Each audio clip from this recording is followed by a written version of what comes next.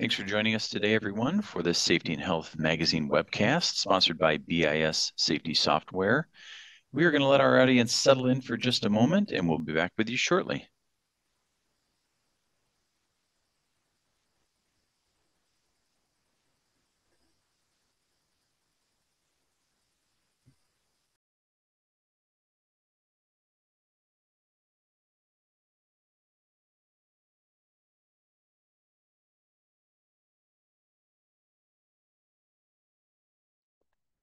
Thanks again to everyone joining us today. We will let our audience just settle in for just a moment before we get today's presentation started. Thank you.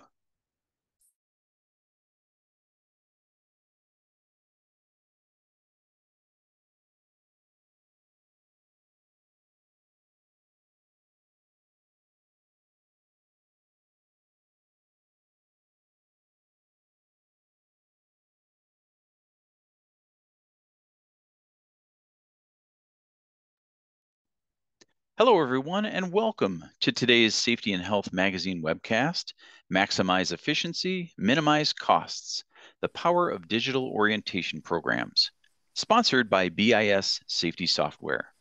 My name is Barry Botino. I'm an associate editor at Safety and Health and a co-host of the On the Safe Side podcast. I'll be serving as the moderator for today's event. Before we get started, I have a few housekeeping items to share with you all. As a disclaimer, the views of today's speakers and organization are their own and do not necessarily reflect those of the National Safety Council or Safety and Health magazine. Any mention of a commercial enterprise, product, or publication does not mean the council or the magazine endorses those items. At the conclusion of today's event, we'll conduct a Q&A with our speakers. If you have a question, just click that Q&A button located at the bottom of your screen, type in your question, and press the send button. You can submit those questions at any time during today's event. After this presentation, you'll also be asked to complete a brief evaluation survey, but I'll tell you more about that a little later. This webcast will be archived. If you want to view this presentation or any of our past webcasts, please go to safetyandhealthmagazine.com/events. Now let's introduce our speakers. Joining us today are Scott McLeod and Andrew Lintz. Scott has nearly a decade of experience in the safety software industry, and he's worked with large companies in construction, transportation, mining, and oil and gas in North America and Australia. His work has helped those companies improve their training and safety programs across the organization. Andrew has an extensive background in academia, and his passion is the creation of engaging, unique, and memorable e-learning courses for the safety industry. He has helped develop training courses on a variety of topics, including lockout tagout, pipeline construction safety, and defensive driving. We thank you all for tuning in today. And to guide us through the event, I'd like to welcome in Michael Blanchard, who is BIS Safety Software's Communications Manager. Whenever you're ready, Michael, please take it away. Awesome. Thank you, Barry. Thanks so much. Good morning, everybody. My name is Michael Blanchard, and I work in the communications team at BIS Safety Software. First off, I just wanted to thank you all for joining the webinar. And in this presentation, we're going to cover the transition to digital onboarding and orientations, review how it can be beneficial for both time savings as well as monetary savings. But we're also going to cover some of the pitfalls, the common pitfalls of transitioning online, and how you can kind of overcome those as you're making that transition. Before we dive in, I just wanted to go over the objectives of the webinar. So Scott McLeod is going to cover the key benefits of transitioning to online onboarding and orientations. He's going to take us through a few case studies, real-world success stories. We're going to provide some tips on how to best choose the right digital onboarding tools for your company. We're going to cover some best practices for creating engaging training material. We're also going to cover those challenges I mentioned earlier, some common challenges on making the transition online. And then finally, we're going to cover how to evaluate your return on investment from making the switch to online onboarding and orientations.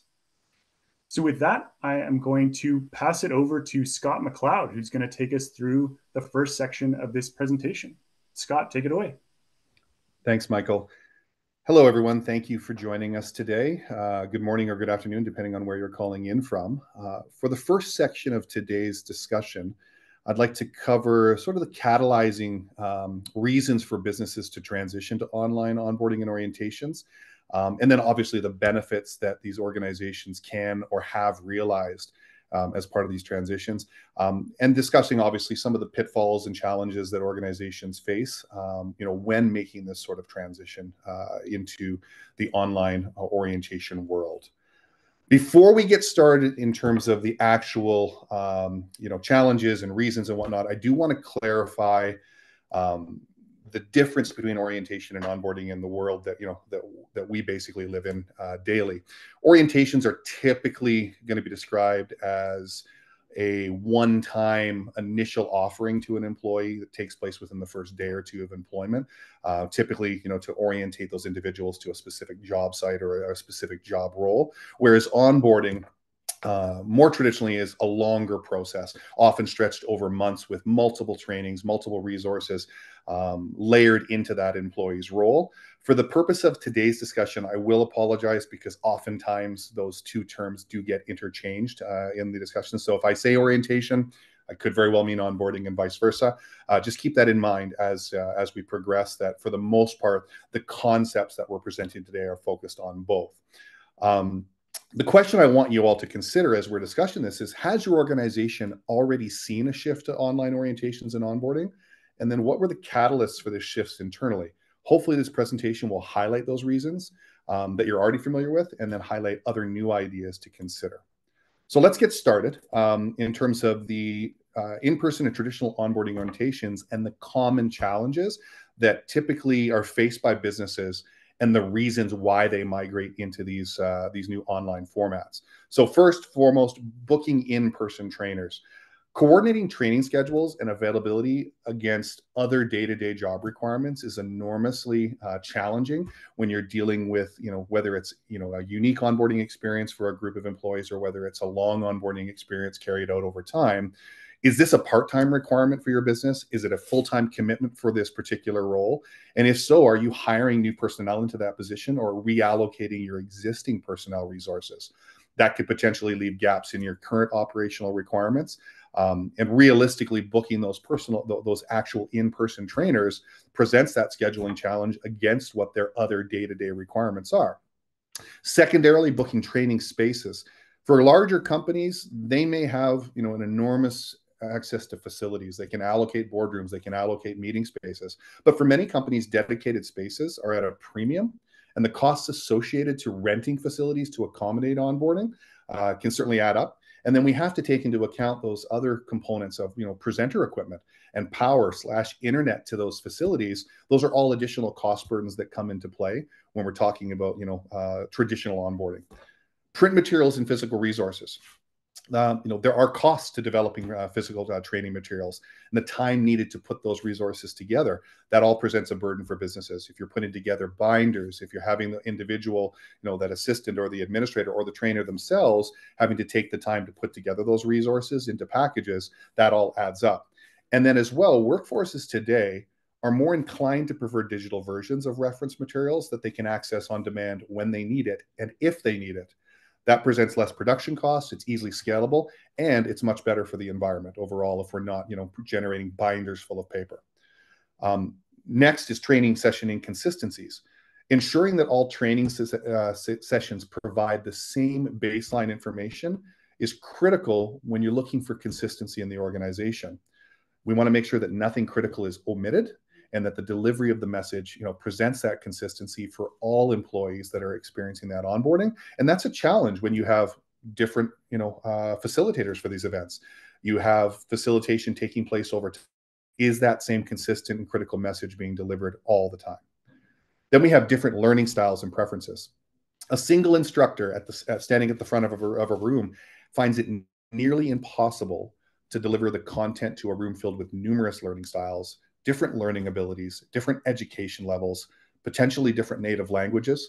I mean, you think about, to our days in school, those instructors basically are presenting material in how they know best, but that's not necessarily the right mechanism or way that those learners or those employees are able to absorb that information.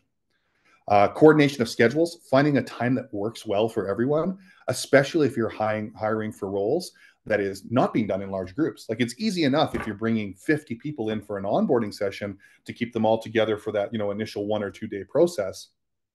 But delivering, an ongoing hiring requirement where every week there's maybe a handful of individuals starting, the following week onboarding is continuing for the first group, but this new group is experiencing the start of the new process and whatnot. All of that coordination is allocating additional resources to your organization.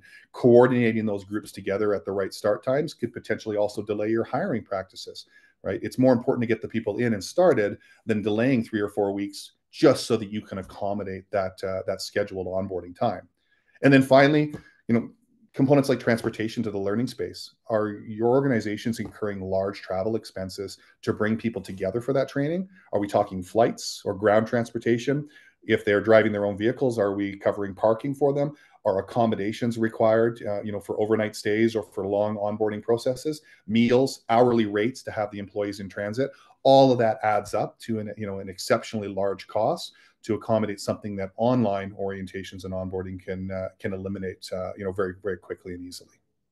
So, moving on then, why go online? So let's talk about some of the initial benefits that organizations can realize from this transition. So online content can be deployed in multiple languages. So imagine the power in having, an English, a Spanish, a French, a Thai version of your orientation that is generated for the individual based upon their account preferences within the learning management system that you're employing. Basically, I can select that, if English is my native tongue, I'm going to get that version of the orientation assigned to me. If my preference is Spanish, then I will have the Spanish presentation. That improves my ability to learn and understand the material that you're delivering, including voiceover to improve engagement and understanding the material, as well as having captions available to accommodate individuals with disabilities or those that learn by seeing, right? It's great to have voiceover, and it's highly recommended that your content is voiced over for those individuals to remain engaged. But being able to read that information certainly helps with the information absorption for a lot of people as when they are learning new material. We eliminate the challenge of scheduling and provide remote team members with a truly remote option. If you think about the transition we've seen over the last few years, there's a significantly larger proportion of the populace that are working remote.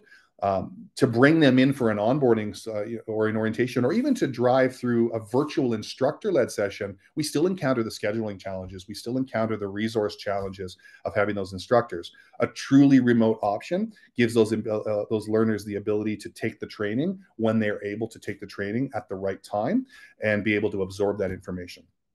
Employees can learn at their own pace. I guess that's where I was going with that last bullet point.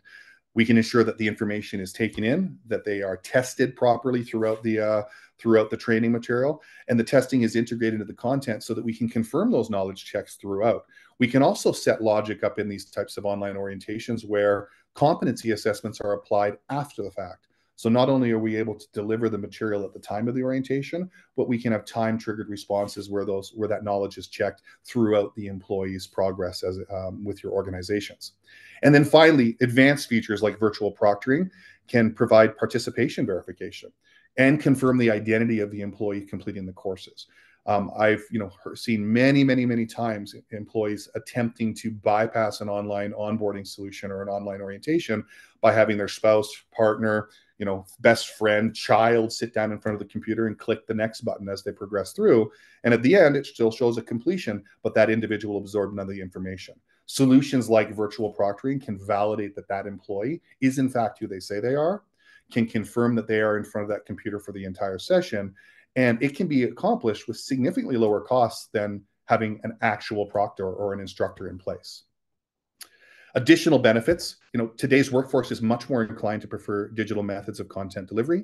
They tend to be more conscious of their environmental footprint, where print materials and resources are involved, the ability to avoid having to travel or bring large groups together. All of that impacts the environment, and these workforces these days are significantly more aware of what that impact is.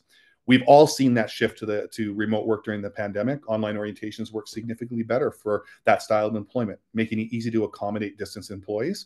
And as employers, it also widens the prospective markets where we can acquire great talent. There's nothing worse than turning down great talent because they happen to reside outside of your effective sphere of operations. This can bring that great talent into your organizations.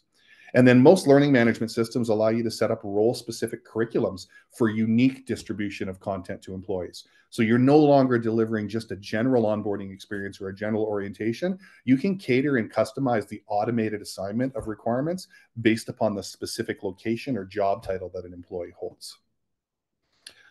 Moving on from there, all the associated costs for online in-person training can be eliminated. There's no travel expenses. There's no facility costs, reduced instructor overhead, or allocating those resources into an instructor position. All of the material costs for print resources and whatnot are gone. And then the unknown factor is oftentimes it's significantly quicker to do an online orientation or an onboarding solution than it is in person, because you're eliminating all those other off-track variables, all the side discussions and whatnot. We can get this accomplished with a significantly lower investment in time. Once an effective orientation and onboarding program is deployed, it can be distributed to one or thousands of new hires with the exact same efficiencies. So realistically, the upfront cost of development of a program pays for itself significantly over time. And as the content in the orientation is completed, both feedback and reporting mechanisms can give you real-time updates on the onboarding processes without resorting to collection and analysis of vast amounts of data and documentation, which is, again, is an administratively heavy task. As well, role-specific training can ensure that the right people are presented the right information for their role. No need to accommodate multiple roles in one room or spread training requirements over multiple days to accommodate different groups. Again, by speeding up that onboarding process, new hires can begin to be productive for your organizations much quicker and reduce that initial onboarding expense. Surveys that have been conducted with today's workforces indicate that new hires have a much higher level of employee satisfaction and retention when a consistent and effective onboarding solution is used. And the actual absorption of information is approximately 70% better when delivered in an online self-paced learning environment versus classroom environments. So the ability to recall that information is significantly better. So that frames up a whole bunch of positive reasons in the textbook world as to why online training is better than the traditional methods. And obviously, overcomes many of the challenges that we presented in the first slide. But then let's look at real world case studies where organizations have employed these changes and seen immediate benefits. So for our first case study, we're going to be discussing Suncor Energy. This is an organization that I actually had the benefit of working directly with a number of years ago. And ideally, what they were dealing with was a large build project in the northern Alberta oil sands sites, where they had multiple contractors. And when I say multiple, I'm talking 6 or 7 prime contractors employing tens of thousands of individual contractors that were on site. They started this process with the traditional instructor-led method of delivering their site orientations. Needed full-time on-site trainers. They needed dedicated trailers, because we're not talking about a big city environment. We're talking about a northern Alberta, in the trees, in the bush location where this facility was being created. So they were bringing in trailers for classrooms. They had daily bus runs to transport people from airports and from their camps that were being set up to accommodate them into the sites for the training. And then all the administrative support to coordinate the scheduling, coordinate who was arriving on those buses and whatnot, to ensure that it was done as effectively as possible. But the reality is that these contractors were coming in from global locations and realistically arriving at site and having to begin this onboarding process at the site. They identified the fact that a new approach was needed because it was not efficient enough. It carried an enormous expense, and realistically, it was slowing the process down. And they identified some key, messages and components that they needed to have included within the orientation, and they progressed to an online version of this. This all fostered Suncor's journey to zero safety culture. It reduced their cost, and it supported site productivity and improvements. So they turned to our organization. We created the content, provided engaging voiceover, integrated virtual proctoring technology, and what it resulted in was a cost savings of approximately $5 million annually realized from productivity improvements. They eliminated the orientation trailers. They eliminated full-time positions of trainers. All the busing requirements that were needed to bring people in for the orientations were gone. And most importantly, most of these contractors were able to accommodate the training requirement as a requirement before they arrived at site. So if you wanted to work on this job site and you were hired as a contractor, you were completing your virtual proctored orientation prior to getting on the airplane to come to the site. When the individuals arrived at site, they were able to be ushered through the gate access just by validating that their orientation was completed. Their badge IDs were created from the proctoring system that was collecting their facial recognition, and they were granted access to the site for their site-specific orientations. So a massive, massive undertaking by Suncor to transition basically gave them immediate cost reduction. Quick ROI. They got a positive return on their investment within months of the full rollout, and the virtual proctoring component provided enhanced due diligence. I don't know if anyone on the call has ever been to Northern Alberta. It's not a very hospitable place within the winters. And jokingly, our clients often said that they had professional orientation takers, individuals that would much rather sit through a classroom-based orientation because they could just slide into the trailers whenever they wanted to, than deal with the -40, -50-degree weather.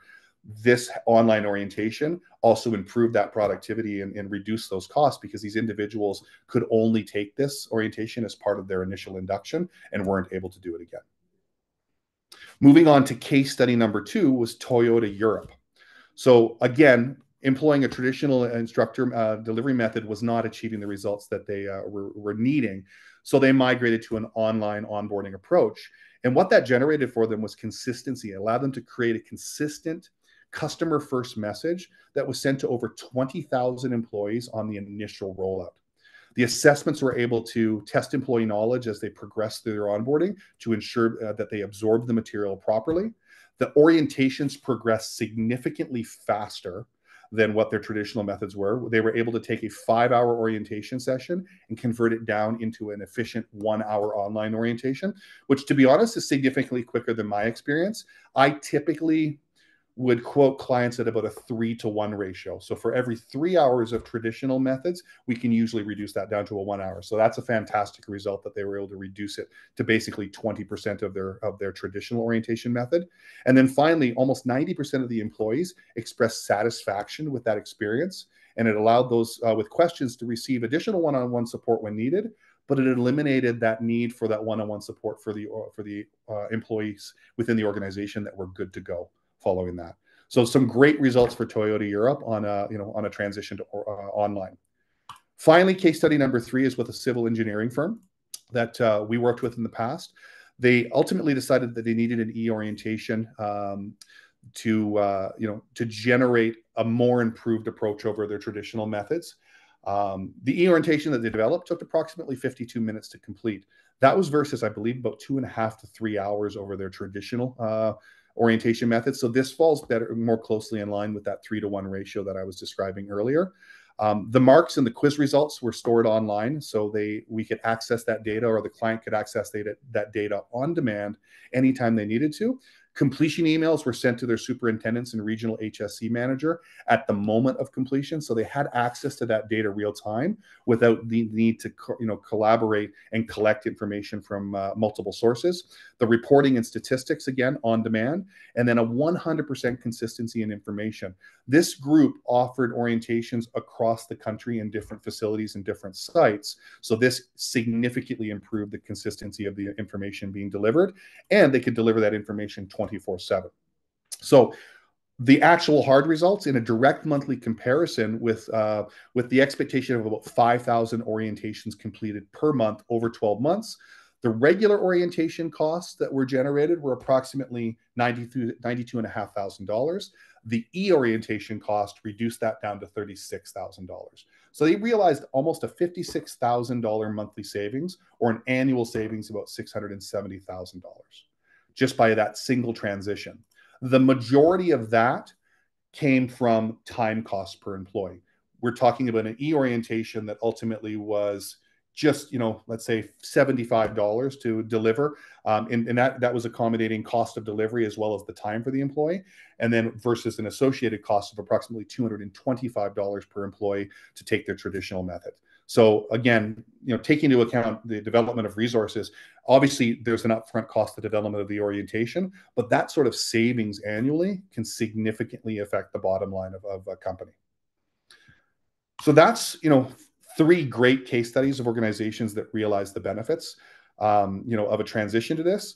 Obviously, it's a big move for a company, and part of today's discussion that we want to share are some tips for selecting the right onboarding software and making sure that this transition goes smoothly.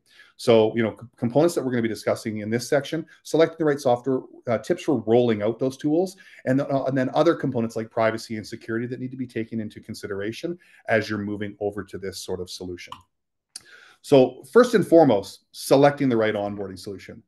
The question that organizations need to ask themselves is, where is there room for automation in your process? And where does it benefit you to switch to the online solution? And ensuring that whatever solution provider you opt in for meets all of your current process needs, satisfies outstanding gaps that you've identified, and then potentially checks off those wish list items as well. So the nice to haves, not the need to haves. Think through what those items are in your current onboarding process that you absolutely have to have, and make sure that the systems replicate that. And then when those nice to haves come into play, make sure you are asking the questions about, does the software accommodate it currently? Is that a future state? What does that look like as you flex additional requests and whatnot into the capabilities of that software? There's nothing worse than systems that are meant to speed up processes that are bulky and hard to utilize, or that don't meet all the requirements and add new or additional administrative requirements to maintain. As well, as your company grows, ensure the systems that you're putting in place can grow with you without causing additional administrative work. So scalability is hugely important. The reality is that maybe it is onboarding and the speed of acquisition of new hires that potentially is slowing down the growth of your organization. If you could remove that barrier and increase your growth by 1,000%, can the software that you're employing accommodate that level of growth as well? And then finally, measuring efficiencies. Avoid systems that require several separate software elements to complete tasks that you need. Ideally, what you're looking for is a solution that offers all features and all solutions under one roof. Having integrated notification systems that can keep all parties in the know is imperative. What we don't want to have systems doing is having to have manual admins looking into it, compiling reports, compiling notifications, and broadcasting out to the parties that need to know. We want to eliminate manual intervention in communications and have those single systems being able to accommodate all of that. That includes sign-offs, workflow, feedback loops, renewal tracking for requirements that might have to have a recurrence of training, and then obviously just general correspondence from the system. All of that should be easily automated, for updates and communication. And then finally, built-in reporting and analytics to simplify access to all data collected. We want to know about course completions. We want to know about digital paperwork submission, escalations for things that are not completed on time, aggregate testing results. What answers are being given right or wrong in those testings that are being done? Is there something that we need to train better on in order to answer those questions more effectively? And getting global median results as a result of that. Organizations can utilize the data collected from online onboarding solutions to improve what their onboarding looks like. And we've actually seen an expansion of that with the use of virtual proctoring, where proctoring solutions can actually measure engagement of the employees. As they're sitting through those sessions, just the facial recognition component can determine areas where the employees are bored, they're falling asleep. So all of that component can be taken into account. Gap analysis reporting is absolutely huge. Organizations that do traditional methods of onboarding and training are used to manual Excel tracking. They're having administrative assistants compiling that data and delivering it to the bodies that need it. True online systems with reporting and analytics should be able to generate that result for you real time and give you access to that gap reporting at a glance. Keep in mind, and I mentioned this briefly at the start of this section, compliance and security. Obviously, migrating to an online system puts you in a position where your data and your user information is now oftentimes in the cloud, right? These are typically solutions that are not on premise, just to ensure that that keeping the software up to date is something that's easily achievable by the solution providers. So you're typically dealing with a SaaS or a software as a service-based application. Keep in mind that's the compliance requirements for your personal data.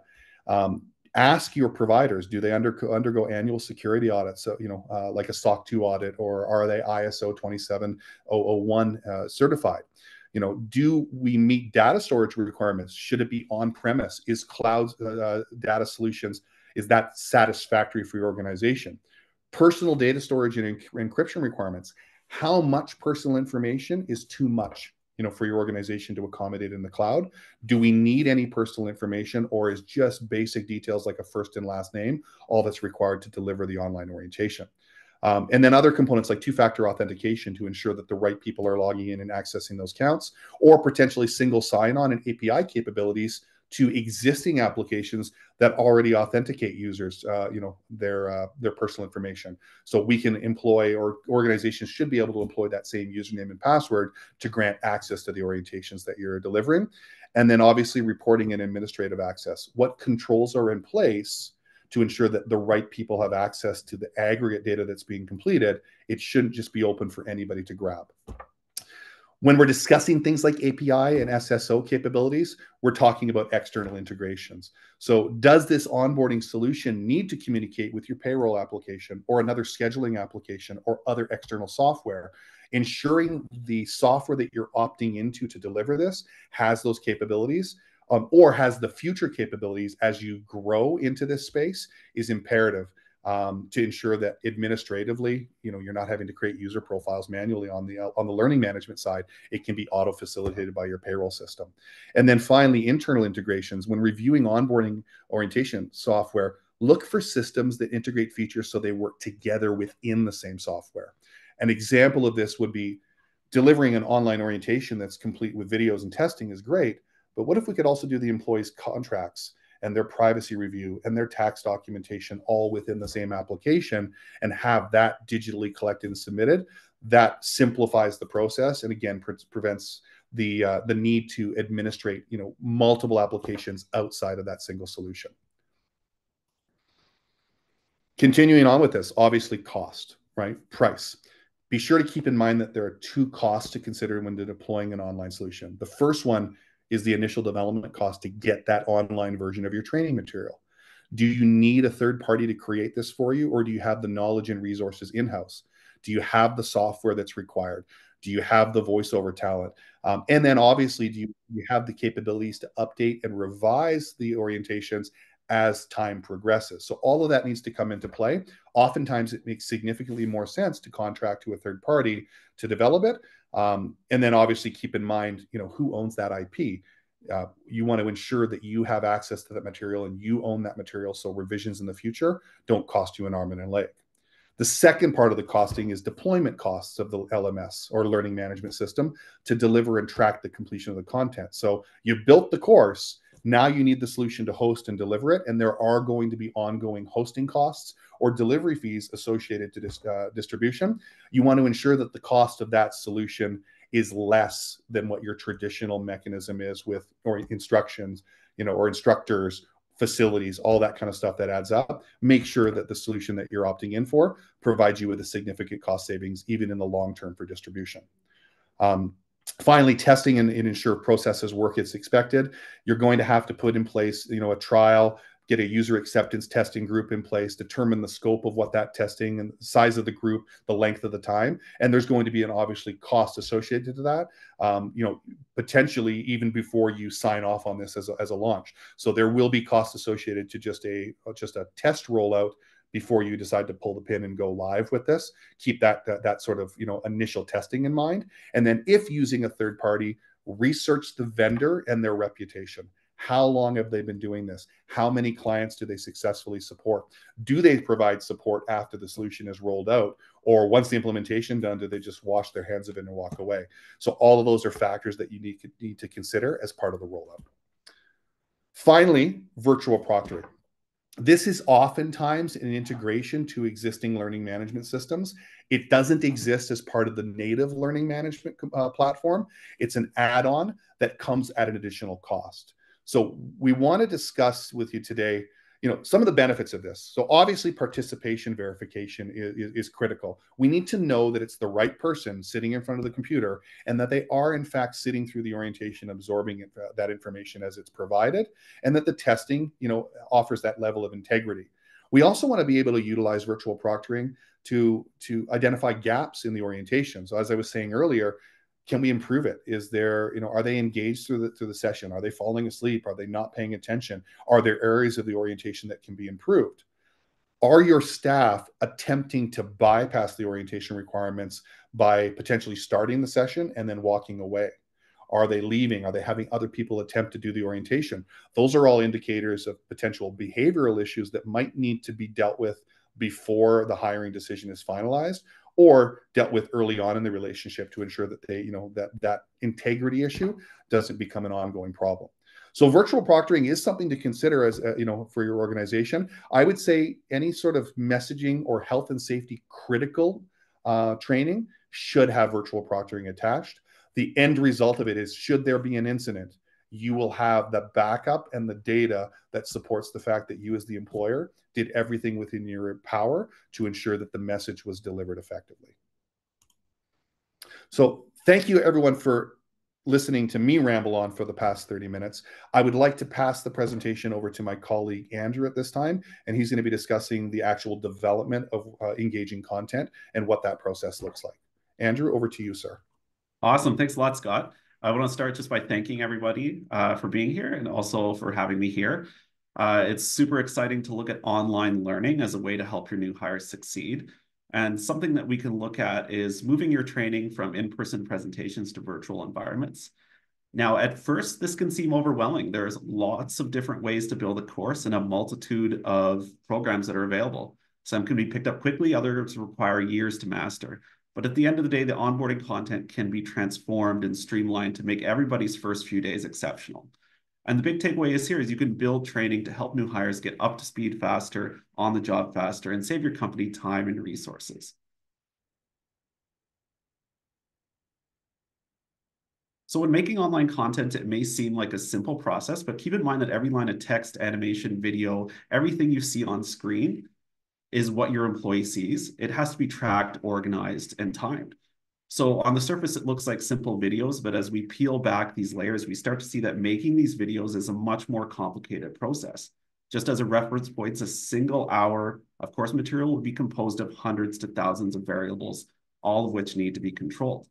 Since this is such a complicated process, content creators need to be looking forward and never staying in one place, as this is your first impression to all those individuals that are on the job. And for our company, we use Adobe After Effects and Articuline Storyline 360 for building our courses. They're fairly immersive and they provide an ease for learners, but also an ease for development as well.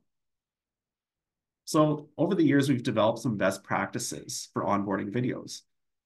And while we can make the most technically complete and sound courses, if they're not built the right way, it has very little impact if the individuals taking the course have trouble taking it. So the content that we create needs to be exciting, engaging, and resonate with each user. And this is a challenging feat on its own. But through the years, we've taken time to collect feedback from many users that have taken courses and found that we were able to unlock some tips and suggestions when you go to build your own online courses. So the first one is variety. We found that most users lose interest quite quickly if they're seeing the same image for a long period of time. So we like to switch this up every 15 to 20 seconds. Have images, videos, animations, or infographics, just to keep the interest levels higher. Connection is another one there. If learners and admins are not connected to the content, it'll be challenging to retain the knowledge. So efforts should be made to personalize the user experience. And this is a powerful learning tool on its own. Adding the tasks and hazards and organizational structure for the course will make the content relevant and feel tailored to each individual. Volume is another one. We're not talking about sound here. We're just talking about the amount of information that is being sent to each user. We wanted the user to get in, get the information they need, and get back out and make sure that they return the information. So delivering that information in a way that is efficient is another important tip when planning onboarding videos. And the last one is voiceover. And this one is just simply, and probably one of the easiest ones to initiate when doing onboarding training, is just setting the voiceover at the right speed. If a user is talking or a voiceover is talking way too slow, user feedback will likely tell us that it might be a boring presentation. If the user is talking or the voiceover is talking way too fast, on the other hand, it might be hard to understand what they're talking about. But we found that 140 words per minute is the perfect speed. This is what people like to hear with their voiceover. And a lot of voiceover companies will allow you to set this when setting this up.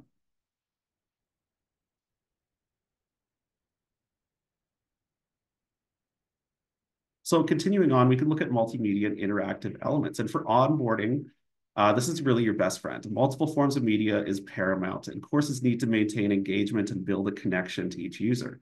And this can be completed during the onboarding process. New hires, or it can be complicated during the onboarding process as new hires may be distracted by outside factors. They might be thinking about people's names they just made, places they need to go to, where are they having lunch, and new things that occur on the first few days. Other considerations are how these interactive elements are deployed. If these are too frequent or too challenging, this would overcomplicate the learning experience. So if they're not built properly and put into courses properly, you may be adding more room for error in your online courses. You want the focus on the content to be on the focus of the course to be on the content, engagement to be high. So one thing you could do here is use a lot of interactive activities. And these are quite very cost-effective ways to increase engagement simply through interaction with content. For work processes that have a lot of steps or topics that have a lot of areas that need to cover, you can insert an activity that provides a user with the opportunity to control their learning experience. So on the screen here, we have an example of one of these simple activities where you can click a button and bring up more information. And these are called click to reveal activities, where the user points and clicks on content. And it's a very effective way to deliver content. And it moves away from that linear learning where information is presented to the user. In this case, the user gets to choose their own direction and path for the learning experience. You can also introduce scenario-based activities. And these are a very unique way to cover course content. With scenarios, you move away from just showing the learner information and you move towards having them learn by doing. And on the screen here, if you have your phone with you, you can scan this QR code. We are sending this slide deck out to all participants, so this can be scanned at any time, but this will bring up an activity. And by scanning this activity through this QR code, it'll ask you to turn your phone to the side and it'll just run through an interactive scenario. So for this scenario, it's all about driving. And there's really two phases. One phase begins with covering following distance. The learner needs to keep their vehicle in the proper distance behind another vehicle. And while this would seem like the training, it's actually practice for the next stage. And this is super helpful in building scenarios. You want to practice round for people as they go through the course. You might have less tech-savvy individuals, and they need a little practice before getting into it. The second part of this scenario is going through texting and driving. And this is a huge hazard on every road in North America. And this really mimics that experience. You have to get through this exercise while also texting and driving. So scenarios like these can be designed around your workplace. Instead of following distances, you might mimic processes that your new employee might be doing on the work site. You can design scenario and workplace procedures to be included into your course and learn by doing. And this really helps to build that personalization of the onboarding experience. You've hired the individual, you know their role, it's defined. So you can use this information to personalize the onboarding experience. You can base these onboarding topics around actual things people will be doing. The entire course layout and structures can be designed around the role and versus just the topics. And this personalizes the overall experience and makes for a longer lasting course. Individuals will feel connected to it and will be ready to go and ready to work on site much quicker.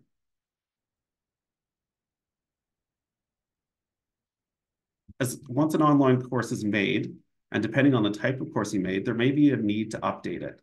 Technology is always changing and evolving, but you can plan for this during the course build, and this could delay any required updates. And there's a lot of simple things that you can do.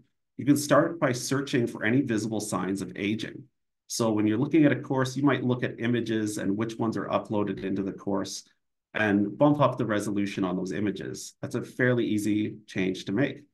Another easy change to make is looking for images that have dates.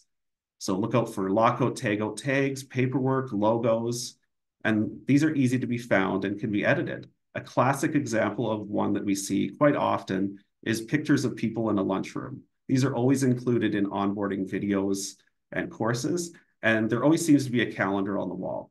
And while it is fine the year that the course is made, it instantly dates the course. So you want the learner to think that this course is new and fresh, not dated. So always look for those images that have dates in them.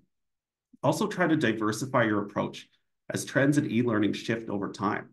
We're seeing that longer classroom type courses are slowly being replaced by bite-sized chunks of information and interactivity. Keep this in mind when building e-learning content.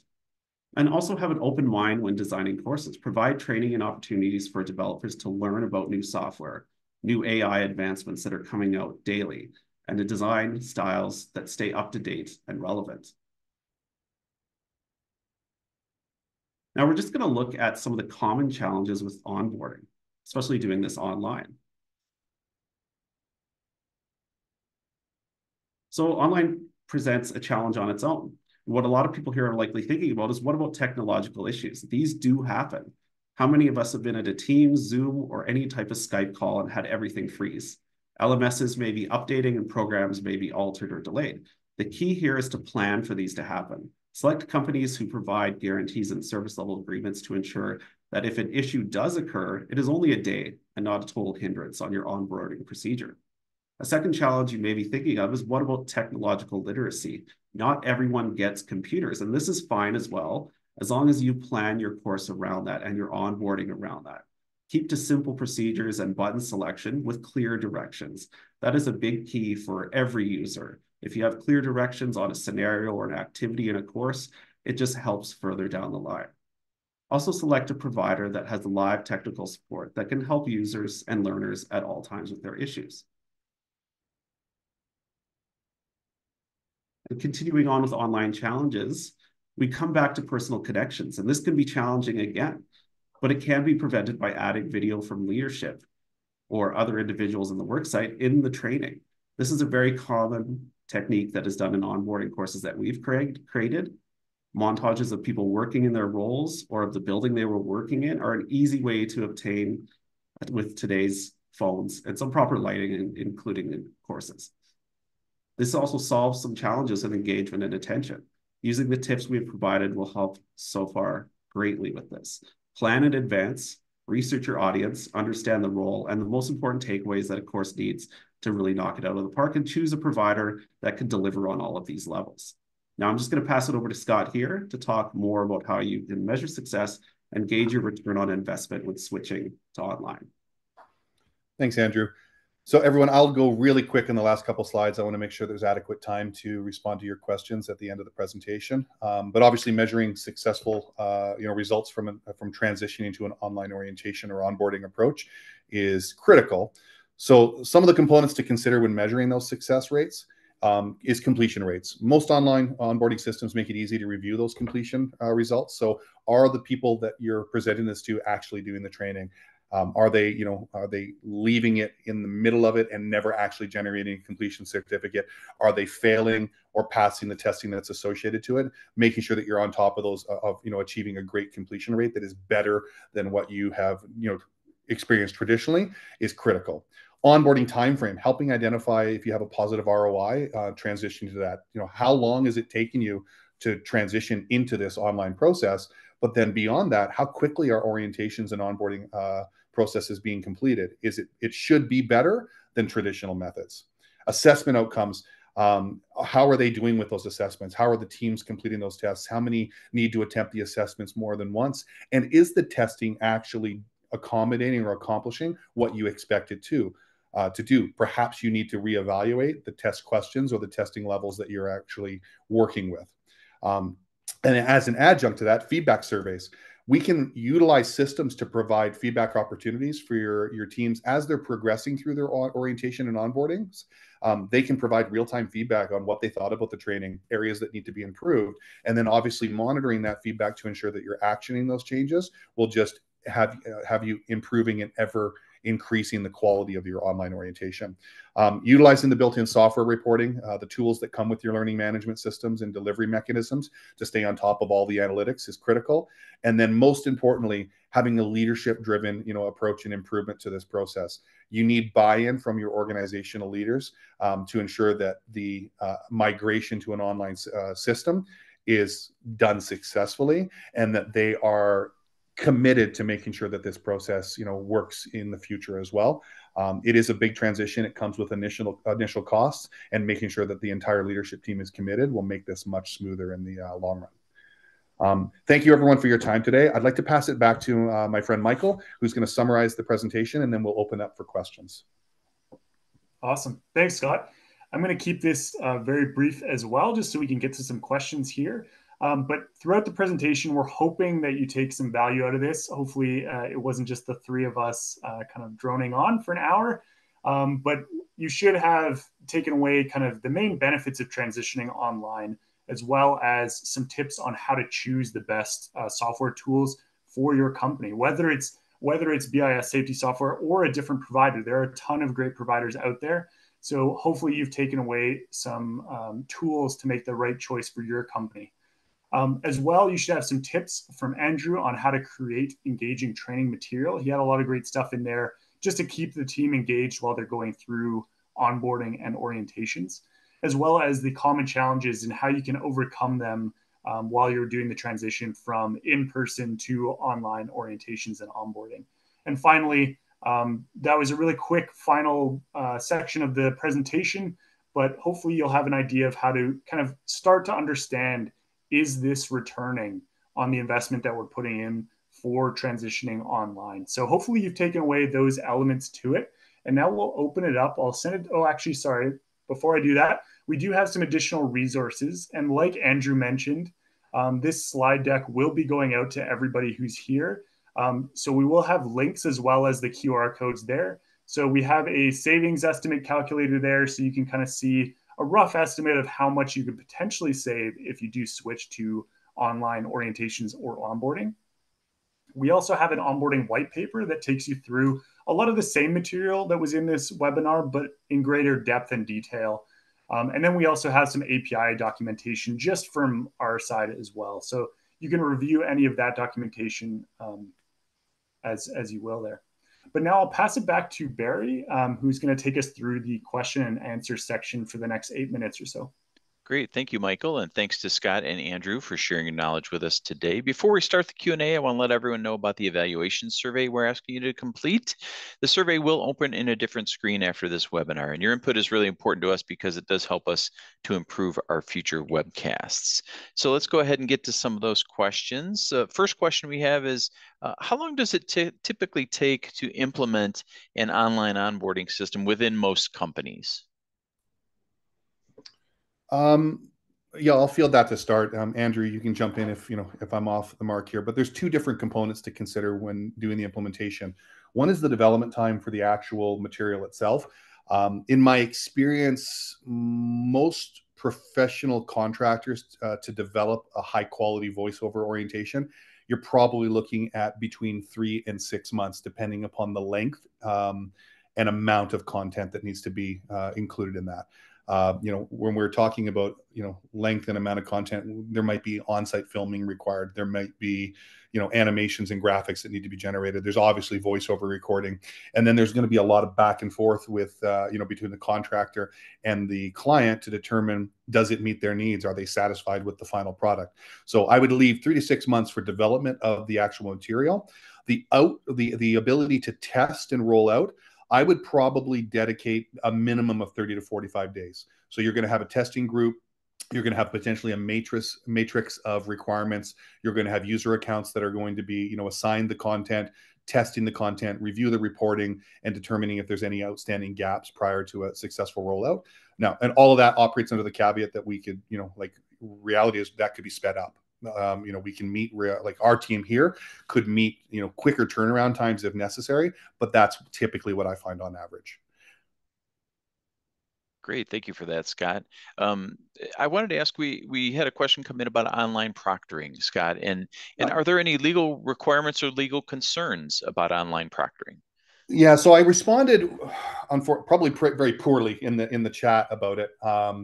It depends on the jurisdiction that you operate in. I mean, I can speak at length about about our legal requirements in Alberta. It actually stipulates in the Health and Safety Code that any online training that's delivered is required to be proctored. Now, the reality is that if you're delivering training on, like GHS or WHMIS 2015, which what we call it in Canada, it's highly unlikely that there's this potential safety critical message that's associated to it, or something that's gonna potentially cost a life. However, if they're dealing with chemicals, significantly abrasive chemicals or whatnot, that might convince a employer to employ proctoring, because if an incident does occur, the courts will put the burden on the employer to show proof that that employee did in fact take training if it was online. Virtual proctoring can have a couple different versions of it. There might be just validation of ID, which means that at the start of a online course or an online orientation, the system will capture who it was that logged in, and then there's no monitoring beyond that. But then secondarily, true proctoring will actually monitor the employee as they progress through the training to ensure that they didn't fast forward, they didn't leave field of view of the camera, somebody else didn't complete the training for you. So the argument is in play that you should always have it attached, but in my experience, it's based upon the criticality of the message that's being delivered and the risk involved in the training. Okay, thank you for that. The next question we have is, we've all had technology fail when we need it, and you spoke about remote locations of some workforces. So what advice would you have if a system does go down when you need to onboard a group of people? Most service providers have a fairly significant amount of redundancy in place. Like earlier, one of the compliance and regulatory requirements, when let's say a SOC 2 audit is completed on a solution provider, part of that audit is measuring redundancy and backup capability. So so usually if you have a fairly established vendor providing you those services, the service level agreements provide close to a 99% uptime. Like it's a minimal, there's a very, very small window of opportunity to be without capabilities to access it. Usually the challenge falls on the side of your, internal intranet. Like if your local Wi-Fi, drops out in your business, or local internet is out in the area, there's not much that can be done to satisfy, because most of these services are not on premise. Gotcha. We did have a follow-up come in, Scott, to the proctoring question. Sure. And our attendee asks, is a quiz or a test evaluation considered proctoring? Not necessarily, right? Okay. A quiz or a test. I mean, let's say I'm a new employee for one of your organizations, and you assign me an online orientation, I could have my teenage son sit down in front of the computer to complete that orientation, and likely would be able to answer the testing questions that are associated to the material delivered in the orientation just as effectively as I would have. At the end of the day, the certificate is issued, the reporting says that I completed it, but I actually didn't spend any time in front of that computer. So quizzing and testing evaluates the knowledge of the participant, but proctoring confirms who that participant was. Great. Thank you for that. That's a great point. Appreciate that. Our next question is, how long does it take to see a return on investment after you make a switch to an online tool?